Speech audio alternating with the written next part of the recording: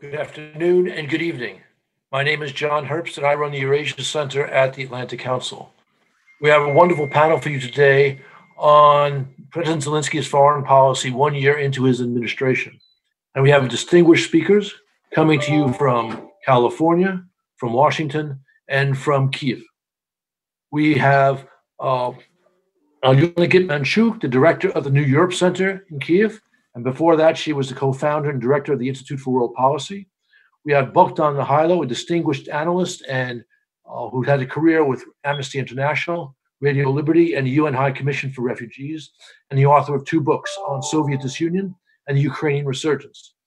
We have Steve Pifer, former U.S. ambassador to Ukraine, still active at the Brookings Institute, even though he's out on the West Coast at Stanford. And we have Andriy Zagorodnyuk, former Minister of Defense and a businessman. So I'd like to welcome all of our distinguished speakers, and we can start the conversation. So might be to Alyona. President Zelenskyy ran as someone who would maintain Ukraine's westward orientation, yet also ardently seek peace with Moscow. What is your bottom line assessment of his performance, and are these 2 objectives compatible? Thank you, Ambassador Herbst, for your question and for having me today. Well, taking stock of the first year of Zelenskyy presidency, I would say that probably the main thing is not what Zelenskyy has really done, but what he has not done. He has not challenged, for example, Ukraine's integration to the European Union and to NATO. He has not accepted Putin's terms on Donbass settlement, at least as for now. Even if he wanted to do something of that, he proved unable to neglect the reaction of the Ukrainian society and Ukrainian parliament, including his own political party, Sluga Narodu.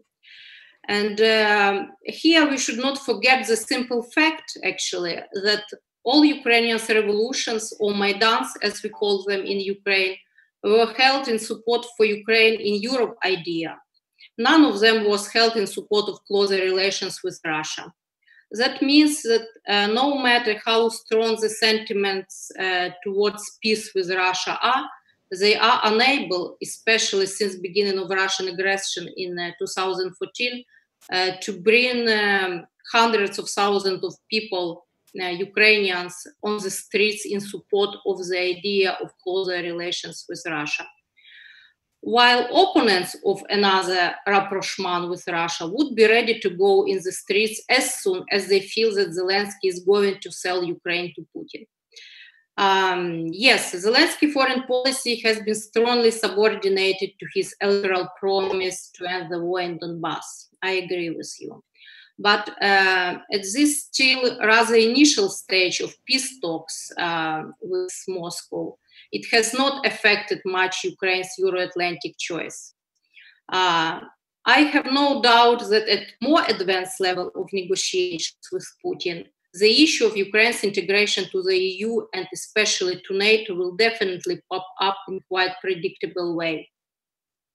So if you ask me if these 2 aims, to end the war in Donbass and to integrate with the West, are compatible, I would say rather no, at least while Putin is in Kremlin.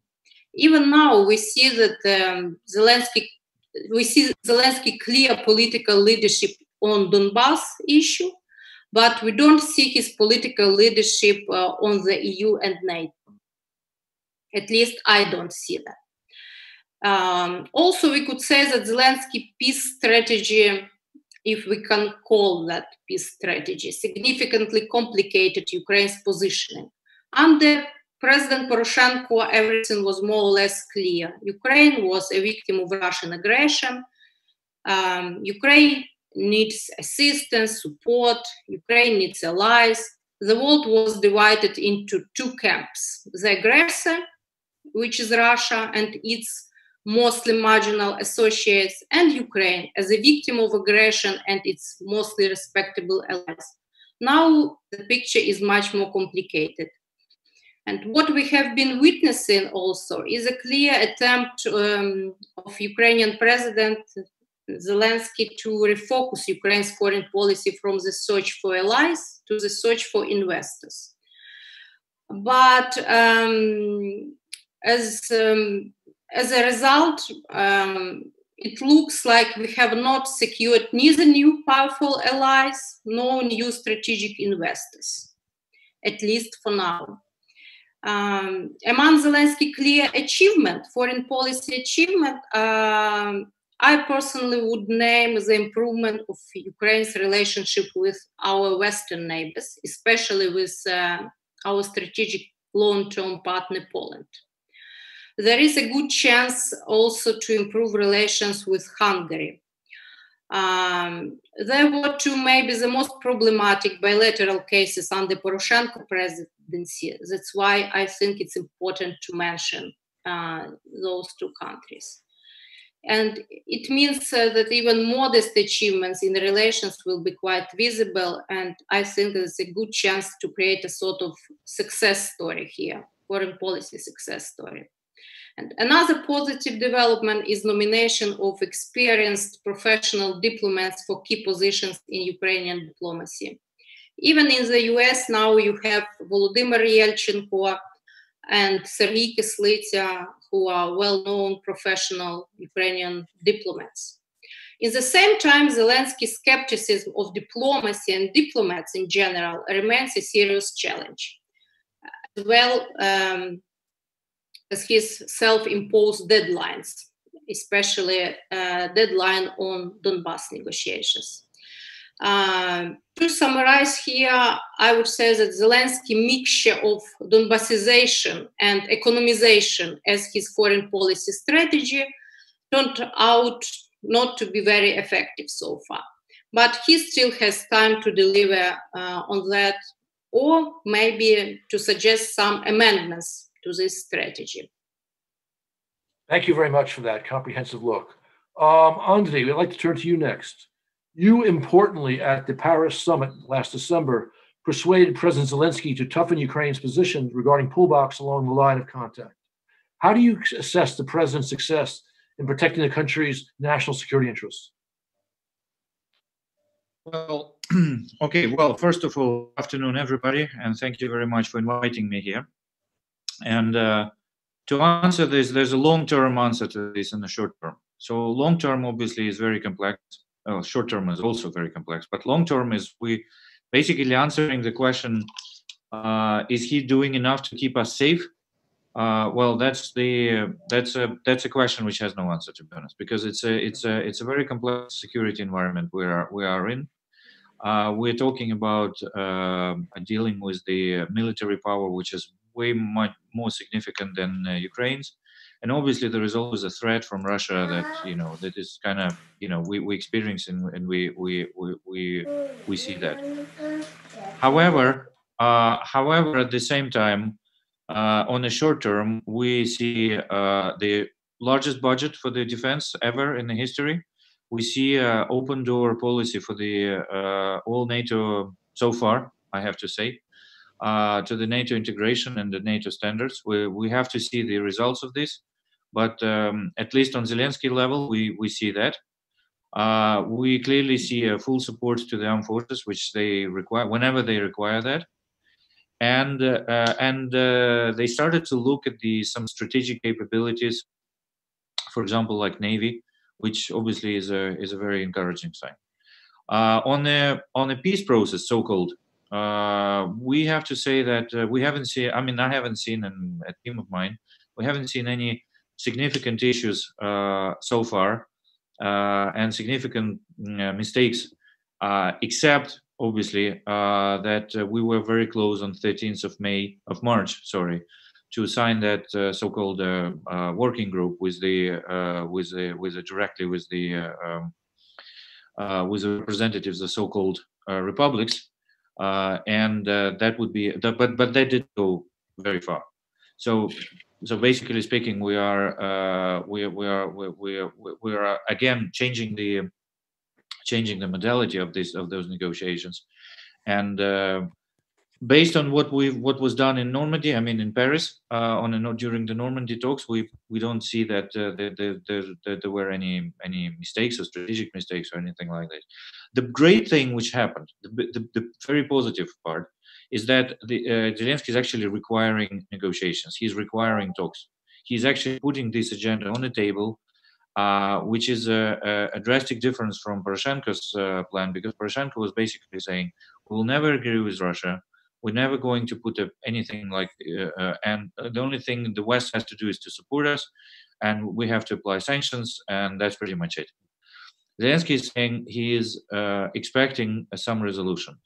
The good thing about this is that he's taking a driver's seat, and basically he's taking a wheel, and he's sort of demanding the resolution. He's putting this agenda always on the table and not letting Russia relax and say, well, actually nothing's happening. It's kind of a frozen conflict now. We are protecting Russian-speaking people in Donbass, so we're not aggressor anymore.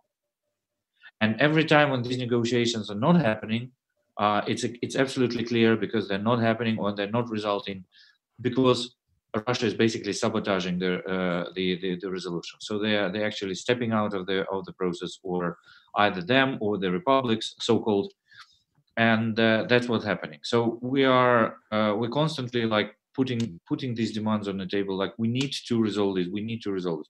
The question is, are we realistically seeing the resolution nearby? Well, that's a question. Obviously, it's the most difficult one, because it does not depend on Ukraine only. Ukraine does, and Ukraine shows to the whole world that it does everything possible and everything needed to find this solution. Bringing more people to the negotiation table, they're bringing different people to the negotiation table. The administrator, the president's office, they're like coming up with all kinds of ideas, and it may look like, there is no plan, but at the same time, everybody understands that there cannot be a plan, because we're dealing with an unpredictable counterpart from that side. So demonstrating the willingness to find the solution is a massive, and I know I've seen it works. I've been talking to NATO, I've been talking to the representatives of our allies, and everybody is appreciating the fact that it's Ukraine who initiates that. Now, there are two massive risks here. The one risk, number one, is that the peace is almost like promised by a president, and it's a very difficult thing to promise if you're not an aggressor. So how we can deliver that if it's a risk, and it's a risk of public perception of the process and so on. A second risk is that whatever the new solution or interim solution may be, Russia is going to try to manipulate it in order to get something out of it for itself. So, for example, an interesting idea, risky but an interesting idea of bringing people who used to live in Donbass as some sort of advisory power to this process, almost ended up like signing a paper where the representatives of the so-called republic were called legitimate representatives, which is obviously would be a dramatic mistake. So what we can say is that there is a risk that every time when we're going to the uncharted waters, Russia is going to try to bring something, which would be either sabotaging the whole process or trying to manipulate it. So from what we see so far, I mean, honestly, it's going to be like that for a while. And Ukraine have always to be a one step ahead and bringing up something new all the time. And that's another risk, is obviously that this process may just take too long, and this optimism that the solution can be found may take too long, So that's what I've seen so far. Okay, Andrew, thank you very much. That was wonderful. Bogdan, I'd like to turn to you. And my question has been sort of pre-shadowed by both Andrew and Alyona. The Zelensky team sparked controversy in Ukraine by first embracing the Steinmeier formula for moving forward toward peace in Donbass, and then seeming to accept the representatives of the LNR and the DNR as part of the Trilateral Advisory Commission, a Minsk subgroup. In each case, however, they were substantially criticized, and the team either pulled back or provided a soothing interpretation of its position. What conclusions do you draw from this? Thank you, Ambassador. Well, I draw the conclusion that Zelensky is inexperienced in foreign policy, and his foreign policy has been, in effect, an act of improvisation. He's had to learn on the job, so it's been a learning curve for him too. I would think that today, and after the Normandy Summit in Paris, and especially after even the VE Day celebrations, he's a lot wiser, shrewder, careful as compared with last year. I think last year he was very full of himself, and he and his team. This had positive aspects in the sense that they felt that there was a surge of energy and the wind was in their sails. You know, that they could also deliver in a turbo regime, not just in parliament, but perhaps in dealing with Russia. But obviously they were proved wrong. The other thing is that this also led to a kind of sidelining of the foreign ministry, key people. I mean, for example, Mr. Klimkin, the foreign minister from before, would have been a youth advisor, having gone through 5 years with Poroshenko and having at the end, I think, expressed his willingness to be part of a new team, even if not a full-fledged member of it. On the other hand, another positive thing that emerged, unforeseen, was that somehow, innately within the Ukrainian society, with the foreign ministry and the experts shunted aside, somehow a system of checks and balances emerged, so that when Zelensky and his team were testing the limits of what was acceptable in terms of thinking outside of the box, approaching Russia and trying to deliver and not just resume talks, then the so-called red lines were brought into play, and he and his team were reminded of the limits for maneuvering and brought back into play, as it were, as in the acceptable way that play is accepted here in Ukraine. Look, I think that, you know, he was interested in trying to the moribund peace process. We couldn't even call it a peace process. The talks of it. You know, I used to work for the UN, as you know.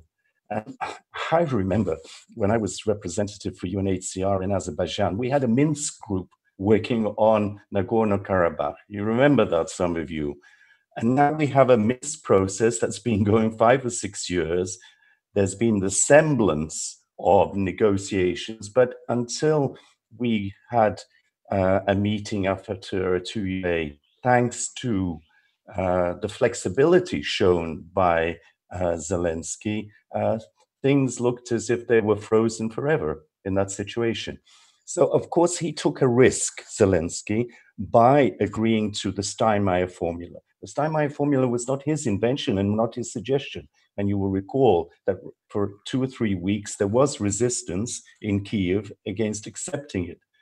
But it seems that the team, Zelensky and his inner circle, felt that it was worthwhile risking the opprobrium that would occur in order to get Putin to sit down at it and face him and look him in the eye as he wanted it to be.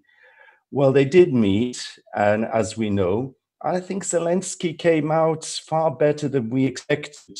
Not simply, as Alyona said, because he didn't cave in and capitulate as many of his detractors expected, I think naively, but he put his ground, and he actually dared to question Putin in the presence of Macron and Merkel about some of the provisions of the Minsk agreements, suggesting that some of them needed to be reviewed. There was tacit support from Merkel. Macron didn't wade in really, but that, I think, unnerved Putin, certainly from the response later from Lavrov and others back in Moscow. So I think that was very important to say that what was agreed under pressure in 2014 and 15 is not fixed in stone. If we want to move ahead, then we should be a little bit more flexible and realistic, shall we say, in the context of that. Since then, what we've seen is that he has more or less stuck to the position that he said he would, that he no capitulation, no giving away on fundamental issues, etc. I think yet again, like the Steinmeier formula discussion, this notion of somehow finding a way out to include a broader representation of the population in the Donbass, particularly these intelligentsia, people that have been forced to leave, and to include them in some sort of advisory body that wouldn't have any clout, as it was, legal clout, that might work. Of course, it was misinterpreted, I think misinterpreted and seen as something negative and as conceding. I think had he played it skillfully, it might even have worked in moving things forward a little way. But okay, that's gone now. I think what the worrying thing is that he has delegated, in effect, responsibility to one person, Yermak, let's mention him, who has become effectively not only the prime negotiator with Moscow, but a foreign minister in all but name. And I think that this is unsettling because this is not a professional diplomat. This is not somebody who has the experience and knows all the tricks that Lavrov knows, that Putin himself has developed, etc., etc. And so it could be very easy, perhaps, to trick them, to trap them, etc., etc. So he has to watch his way. But a year later, I think that, as Alyona has mentioned before, he has not let the side down.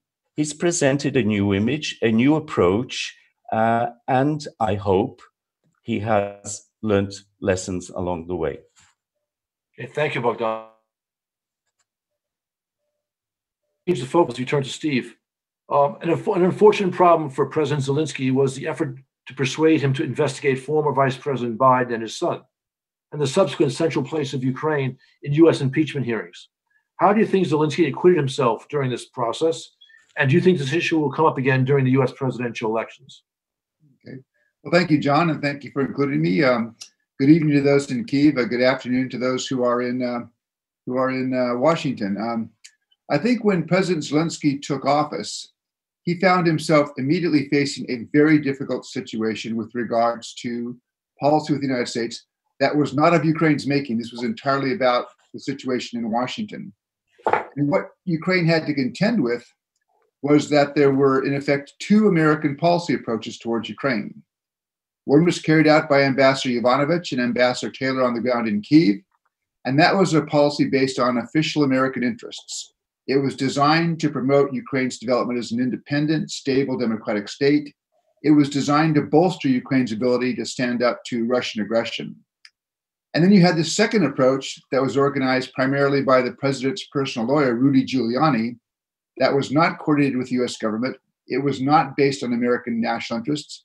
It was based simply on promoting the president's personal political interest. And it was designed to get Ukraine to investigate old, discredited conspiracy theories. One about the CrowdStrike company, the other about the connection between Burisma, the Vice President Biden's son, and suggesting that Vice President Biden's effort to get Prosecutor General Shokin fired in 2015 and 2016 somehow was improper. Thoroughly discredited, but Mr. Giuliani was pushing those theories. And at the beginning, Mr. Zelenskyy and his inner circle engaged with Giuliani, which I think was understandable. You're a brand new president in Kyiv. You want to have that connection to the White House. So you're going to deal not only with the embassy, but you also see in Mr. Giuliani a direct link to Mr. Trump. But I think the inner circle at Bankova quickly began to see the risk in that. And you saw that in the way that President Zelenskyy handled the press conference with President Trump when they met in New York in September. And I would argue that he's acquitted himself quite well. On the one hand, he's not contradicted President Trump, and that's understandable. There is no advantage for Ukraine in having President Zelenskyy come out and say President Trump was wrong. But on the other hand, he has launched no investigations. There's been no investigation into Vice President Biden or any of those charges. And that's important because that would have alienated Democrats in Congress. And one of the strongest assets that Washington has, or that Ukraine has in Washington, perhaps the strongest asset, is bipartisan political support from Democrats and Republicans that goes back all the way to the early 1990s. And that's a real asset for Ukraine. It's promoted support for both economic reform assistance, but also military assistance for Ukraine. And so I think over the past 8 or 9 months, President Zelenskyy has done a very good job of walking that narrow path between not alienating the American president, but also not disrupting bipartisan support in Congress. But he's going to need to keep doing that because I think Ukraine in the next 6 months will get pulled back into American domestic politics as we get closer to our presidential election in November. First of all, in Donald Trump, you have somebody who wants to believe that it was Ukraine, not Russia, that interfered in the US presidential election in 2016. Now, in doing so, Mr. Trump ignores the conclusions of the American intelligence community, he ignores the Mueller Commission report, and he ignores the Senate Intelligence Committee's report, which has been led by Republicans. But I don't think that's going to stop Mr. Trump. He will continue to try to believe and make others believe that this was Ukraine in 2016, not Russia. Second, Mr. Giuliani is still out there. He's still trying to come up with some kind of damaging information on Vice President Biden. And he seems to have very few apparent scruples about who he turns to as he tries to build this case. And I think there's a third concern, which is if you look at opinion polls now, almost all polls show that President Trump is trailing Vice President nationally, but he's also trailing Vice President Biden in some key swing states, Florida, North Carolina, Michigan, Pennsylvania. And I do worry a bit that Republicans in the Senate may get desperate, and you may see some Senate committee start up some kind of an investigation into Vice President Biden to try to bring this whole conspiracy theory back to the fore of American politics. So what that means for Ukraine is Ukraine and President Zelenskyy have to show the same care they've shown over the last 8 months, not to get pulled, not to get manipulated in American domestic politics, because getting pulled into those politics is only going to mean risk for Ukraine and the US-Ukraine relationship. Okay, Steve, thank you. That was excellent. Alyona, I'm going to give you the first question after these set, but please keep your answer to under 3 minutes. We have any time for the audience to answer. Your sense of how Zelenskyy has handled the American file, precisely the problem that Steve just addressed. I think, that current Ukraine's approach is a wait and see approach, actually, and a wait and see strategy. So maybe it's one of the best strategy, actually, in current political situation. There is an understanding in Kyiv that no progress could be achieved in US-Ukraine relations till US elections. And I'll give you just one example.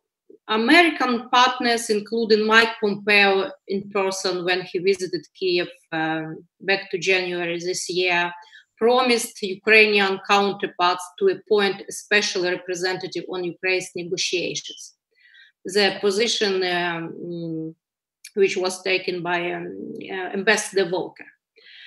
And still our American partners failed to deliver on that. We still don't have a special representative on Ukraine's negotiations. As a result, the US is almost invisible on Donbass track and Normandy track, and on our negotiations with Russia. And I think that the US could play quite a constructive role now, as, for example, Germany played in terms of creation or launching this consultative group or advisory group, as we call that, in Minsk. And what I would like to say here also is, not only it's important to mention that not only Ukraine became more toxic in Washington, but also the US became quite toxic in Kyiv. and not as many as before high-level officials would like to deal with American dimension now. Yes, they lack knowledge, they lack experience how to do that, but on the same time, they are quite, they're a little bit afraid even, to approach American partners. They don't know how to behave. They don't know what messages should be delivered at this point. In the same time, the US remains #1 bilateral partner for Ukraine. Everyone admits that, and according to Ukrainian President diplomatic advisor, which is not officially Yermak, but Igor Zhovko, and he said in his interview last week that the US is #1 bilateral partner, still bilateral partner for Ukraine.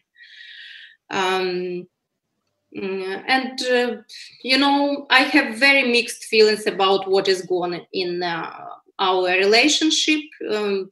Last week, if you follow news in US-Ukraine relationship from last week,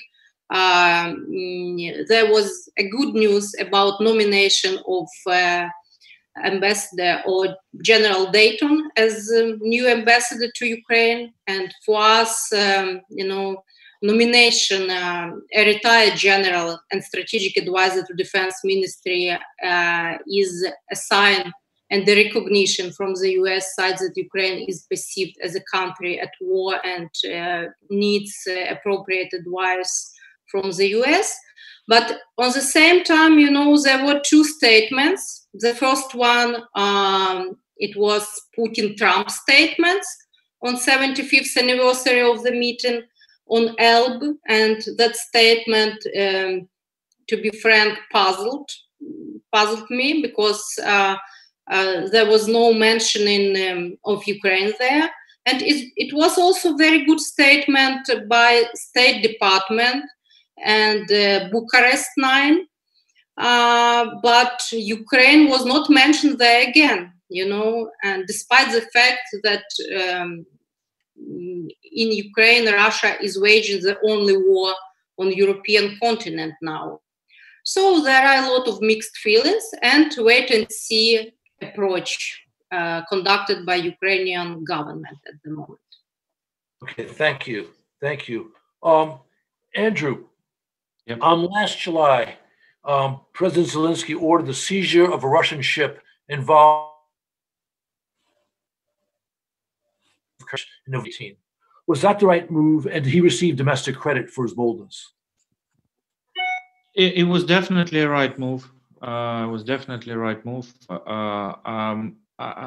would probably say that the credit, generally speaking, it was an unplanned activity, and obviously people didn't know how to react on this, and so I would say credit was sort of a mixed.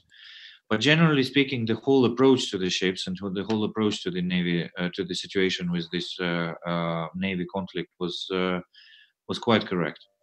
And generally speaking, right now we see a quite significant attention to the Navy situation and to the Black Sea situation. If that attention results in the specific steps which were planned over the last several months, then we can see quite a sustainable and quite a planned approach in for the overall Black Sea conflict, because as we know, it's one of the most overseen and one of the most dangerous areas where we are right now. I agree with you. He did not receive due credit in Ukraine, perhaps because it went against type. People were concerned that he's always going to make too many concessions, and here he did something which directly contradicted that perception. But Bogdan, do you want to jump in here? Offer any thoughts? Yeah, just one thing is that it's not like people always expecting the concessions. It's more like that was it was a message not to Ukrainians. It was a message to Russians, and so it wasn't communicated enough in Ukraine in order not to create it as if it looks like a message to Ukrainians, like, look how strong am I. And that was actually a wise move. because it's the Russians have seen it, and at the same time, it was not received as something they need to answer like straight away. Fair point. Well,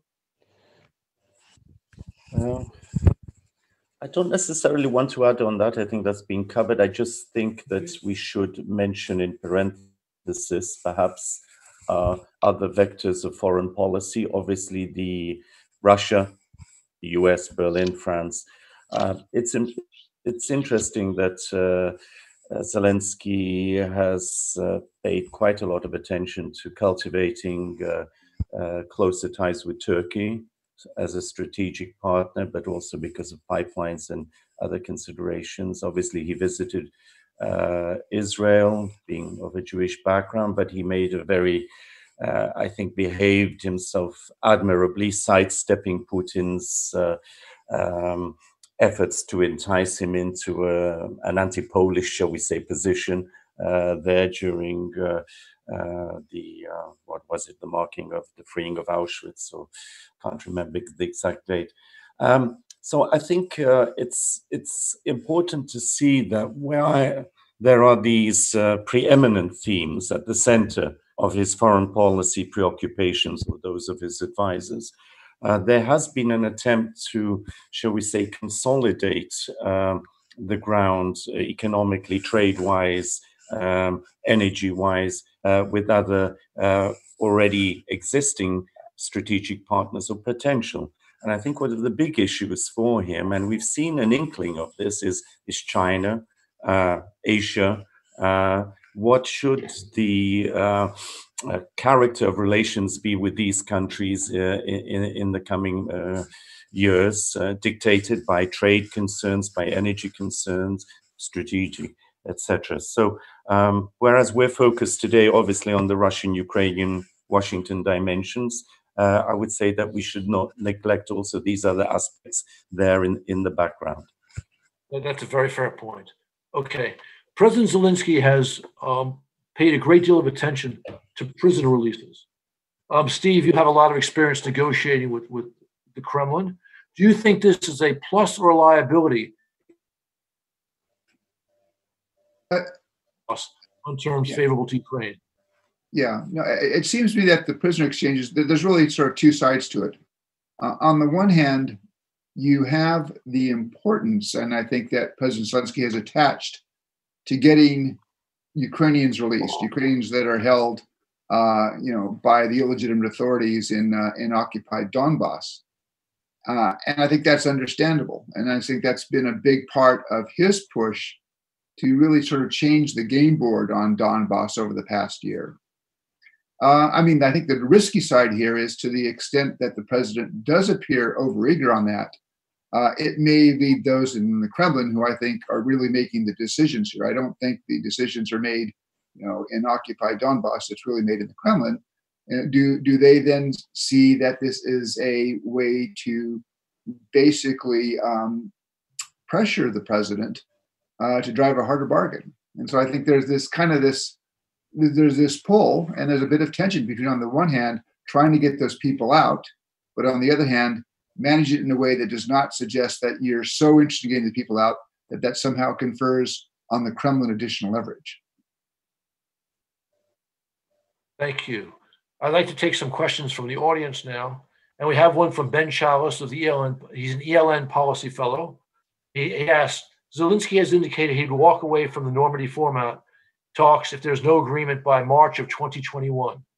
Does anyone believe that this threat is credible? And if so, what is an alternative process, a format to replace it?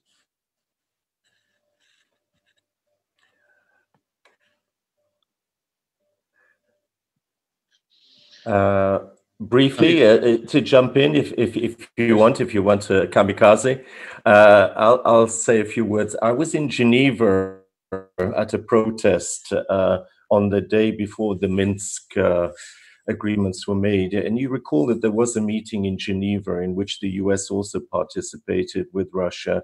And I can't remember who else was present. Was it Poland or so? And there was a possibility, very briefly, of a very different type of format. The EU.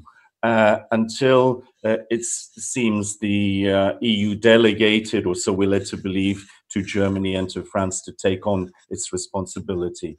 I think Poroshenko's line from the very outset was to internationalize as much as possible the approach to the conflict, but then, was hemmed in by realities into dealing within the confines of the Minsk group and then the Normandy process. I think that there was an element of bluff last year, saying, look, either we meet and we have results, or this is a waste of time and we'll look for other options. Clearly, given attitudes and preoccupations in Washington, Brexit, Merkel on her way out, Macron faced with his own domestic policy, it's not as simple these days to simply say, yes, we can come up, we can pull out some other formula out of the magician's hat. So right now, I think we're still stuck with the formula that exists, and that's why we've seen this renewed effort in the last few days to try and get Berlin to persuade the Russians to come on board and to have another meeting and to actually have some kind of agenda that might signal another centimeter of progress in this difficult business. Okay. Steve. John, could I say to that? Because I would add, I can understand, and it is understandable, why in Ukraine there's a certain amount of frustration with Minsk, because both in September of 2014 and in February of 2015, when Ukraine reached agreements in Minsk, it was when there was a very precarious military situation for Ukraine. But my caution would be is that before leaving the Minsk process, Kyiv needs to have some alternate mechanism in mind. And in particular, I think Kyiv needs to bear in mind that Minsk provides the foundations for 6 years of European Union sanctions against Russia. And however Ukraine decides to move to a new mechanism, you don't want to cause those sanctions to come undone. I think those of us who were pushing for sanctions, and Ambassador Herbst and I worked on this on the American side 6 years ago. And I think actually I'm surprised, happily surprised, that the European Union has stayed with the sanctions for 6 years. I think Chancellor Merkel deserves a lot of credit for that. But it's important for Ukraine that in moving to a new mechanism, don't undo the basis that then allows countries in Europe to say, well, Ukraine's going in a different direction. We can now relieve sanctions, because I do believe those sanctions do put a significant amount of pressure on the Kremlin. Alyona, you want to jump in here, I thought? Yes. Hello? Alyona, then Andrew, please. Okay. Alyona. First of all, I think that it was a huge mistake by Zelensky to set public deadlines. He made his position quite vulnerable. And if, Putin can say at every point that, you promised to deliver on that commitment or that commitment until the end of the year, not me, please deliver. And so that's the first point. The second point is that the only realistic alternative to Normandy and Minsk format could be bilateral talks, Russian-Ukrainian talks. In fact, we already have them via Yermak channel. And there are some grounds to think, that even now some major decisions are taken without proper coordination with our European partners, with Germany, with France. And I think that one of the reasons why Germany was so skeptical about advisory group idea is because it was not properly coordinated with German partners and properly communicated with them. So in fact, yes, officially we have Normandy, we have Minsk talks, but in fact, all major decisions now are cooking up on bilateral level, Yermak level already. And also, what is important, I think, that Zelensky promised to end the war, but it turned out that Ukrainians don't want Zelensky simply to end the war. They want him to win the war, or at least not to lose the war. It's not possible until the end of the year, as he declared. That's why I am afraid we should prepare ourselves to another protracted conflict, which is conflict in Donbass. I don't see any quick wins or quick solutions here, unfortunately. And even among Zelensky electorate, among his voters, votes of his own Sluga Narodu political party, according to different opinion poll, the most popular idea is an idea to temporarily freeze the conflict, not to solve it at any price. So, and for me, it's quite surprising, that Zelensky is so consistent in his idea to set deadlines, to adopt some decisions which could be detrimental for Ukraine's national interests. And because I think that with his popularity and with his credibility among many Ukrainians, it could be quite okay for him to explain that, Ukraine did everything possible. We did our best. And indeed, he demonstrated political will. He showed that he has political courage to consider some unpopular solutions and deliver on that. So he could simply explain people that, we did our best, but there is no political will in Kremlin. And we should, live with that conflict, probably to think how to minimize casualties, to decrease the number of casualties, and to develop different strategy, not strategy of peace at any price. Thank you. Andriy, you want to jump in on this too? I also have a specific. Yes, yeah. Very quickly, I'll answer from how I see the answer to this question. So generally, I don't think he meant to walk away without any alternative. I think what he meant is that we will need to come up with some different solution. So basically, it wasn't like unconstructively, okay, that's it, it doesn't work, shut the door, build the wall, or whatever else, and that's it. We're not doing with this anymore. The discussions like this we may hear sometimes, but I don't think they seriously considered. I think it's actually a positive message and which means that if we are not seeing this working for any reason until some period of time, we're not going to be banging our head against the wall over and over and over again until everybody's tired, until everybody's saying, well, guys, you're obviously not progressing, you're not changing anything. So it means like you like the process for the process. And so what he meant is that, okay, if that doesn't work, then we're going to sit down with everybody and say, okay, so what is going to work? What we need to change? Shall we bring more countries to the table? Shall we change the format? Shall we do it more often? Shall we do it like somehow differently, and so on? And I guess it wasn't that he was suggesting an alternative. What he mentioned is that he's going to try to find the solution until he finds something which works, and he's not going to settle. That's what I've heard when basically we discussed it back some time ago, is that we're not going to settle and we're not going to calm down if something doesn't work. So, and I guess that was sending a proper message. That was sending a message that regardless of the situation that many people find hopeless, and many people legitimately find it hopeless, he's going to try, and he's going to show everybody, and including his own team, that he's doing whatever is possible to find a solution, and not at any price. I haven't heard that ever, that there was ever, like we have to find the solution by the end of the year, whatever happens. He clearly understands that there's massive amount of scenarios which there's no way we can go to these scenarios.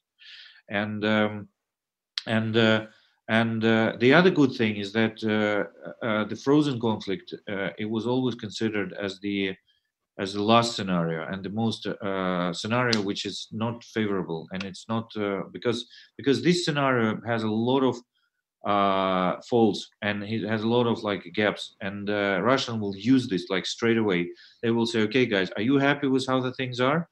If you're happy with how the things are, first of all, we're no longer an aggressor, we're just maintainer of the status quo in that region, protector of that side. And then the next question, okay, what's the next territory to chop from Ukraine? You know, so where else do we move? We frozen Donbass. Where else do we move?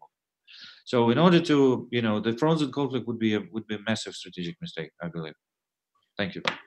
Andriy, I have a question specifically for you. Sure. Oh, Bogdan, you want to jump in? Limit yourself to 1 minute, Bogdan. 1 minute. Yeah. No, Bogdan wants 2 words. I Okay, think. back to you.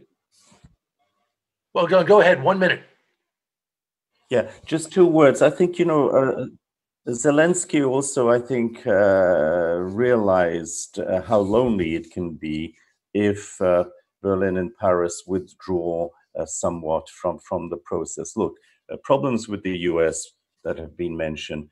Macron at one stage making up to Putin and really, you know, giving him the benefit of the doubt publicly. Merkel supportive, but on the way out, and so and also Nord Stream 2 being developed, etc., etc. So I think in Kyiv there was perhaps a disguised moment of panic that Ukraine was going to be left on its own and in a weakened position vis-a-vis Moscow, which could be a factor to have re-energized efforts of sorts in the last few days, as everybody is confronted with the coronavirus pandemic, other concerns, and perhaps Russia is temporarily somewhat in a more weakened state. Okay, thank you. Andriy, we've got a question for you from Michael Carpenter, the director of the Penn Biden Center. He asked for your sense of the status of defense reforms right now. I am not an unbiased, you know, person to comment that, Michael. So obviously, you know, my comments would be really, you know, you have to ask somebody else. But from my perspective, I believe that we still have a lot of good momentum. Unfortunately, COVID obviously, you know, disrupted some processes. I think we still have a good chances for the EOP. I think we still we missed today. We had like a bad news today, by the way. I don't know if you're aware, but the Rada did not accept the military procurement law. Didn't pass. 6 votes weren't enough. I mean, so we were 6 votes short. There were a number of explanations to that, and I strongly believe that this is not a. This could be like a planning mistake or something. The voting started too close to the break, and the people didn't return or something like that. I don't know details, but in any case, it's going to be voted next week, I believe. The thing is that law has lots of opposition. So we have a little bit of drama there right now of where we're going to go with that law. And as you know, a lot of people consider including United States as a partner, and generally our partners consider the procurement reform to be one of the most crucial for this year. And so so that law is crucial for that crucial reform. So that was a little bit of setback today. Generally speaking, unfortunately, I can't say what's the new policy of the new ministry because we haven't seen interviews yet.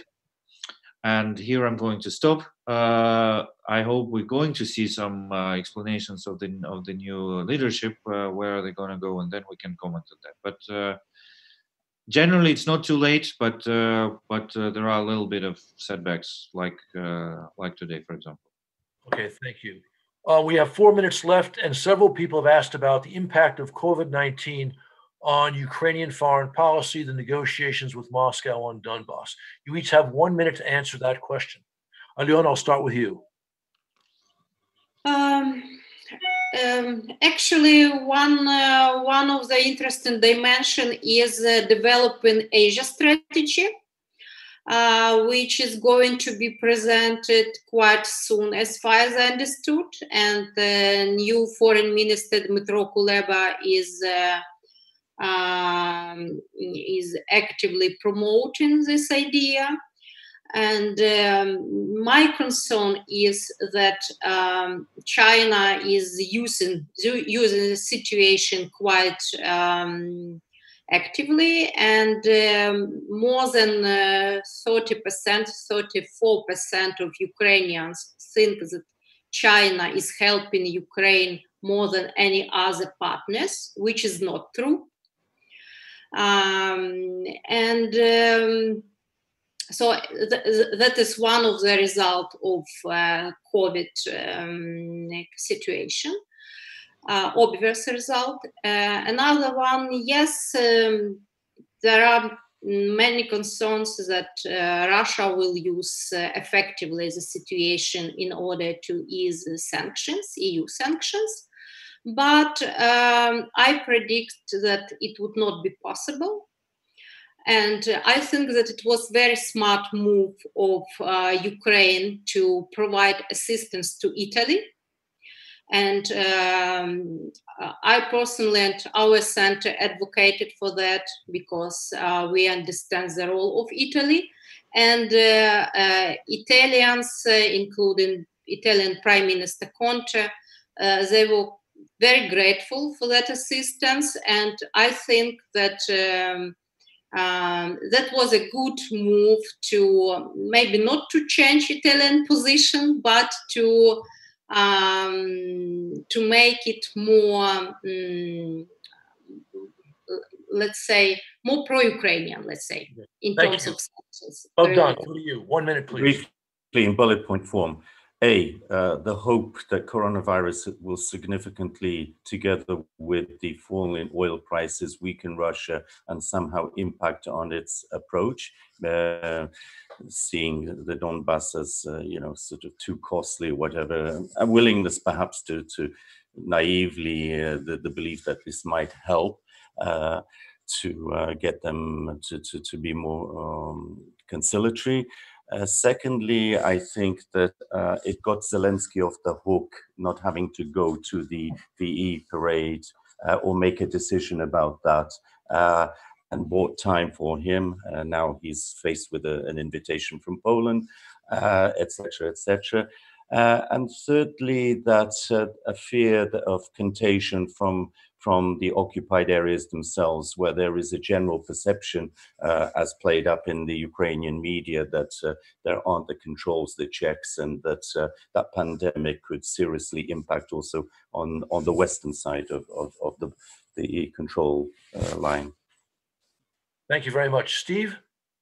Yeah, two comments. I think, first of all, I would second what Bogdan said about COVID-19's impact on Russia, is that the picture for the Kremlin looks very different now than it looked 5 months ago, having to deal with COVID-19, its economic consequences, and also the fall in oil price. And Vladimir Putin can't fix any of that. One way to get some early relief, of course, would be to reach a settlement in Donbass that would allow the lifting of Western sanctions. That could give an early boost to his economy. I think there's some prospect that this changes the calculation in Moscow, although I have to say that we have not yet seen evidence of that. The second impact of COVID-19, which I think is maybe a little bit more difficult for Ukraine, is that this is such a huge factor now that's topping everybody's agenda in Washington, in Berlin, in Paris, in Brussels, that it makes it a little bit harder to focus the attention that Ukraine deserves in trying to resolve the conflict that Russia has inflicted on Ukraine. Okay, thank you, Steve. And Andriy, the final words to you, please. 1 minute. Yes, I fully agree about the weakened Russian position.